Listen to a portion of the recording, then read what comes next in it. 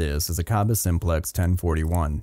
The 1000 series is often used for supplemental access control in restricted areas. This model uses a small format interchangeable core. These are different from standard locks in that they have two shear lines instead of one. One shear line operates the lock. The other retracts a control lug that allows the core to be removed from the lock body. Without a code or key, you can turn the handle, but nothing will happen. Something has happened. The lock has been picked to the operating shear line. The locking mechanism is now engaged and the lock can open. The lock is now being picked to the control shear line. I know this because I watched this video. As of now, I am not aware of any method for intentionally picking an SFIC lock to one shear line or the other without having already picked the lock or seeing the keys. And because you can't mix and match the shear lines, this could be a wee bit of a doozy. You may find one shear line easier than the other. If you find one and not the other, try emphasizing a different part of the lock. If you used a short hook, try medium. If you were tensioning the top of the keyway, see what happens when you're on the bottom.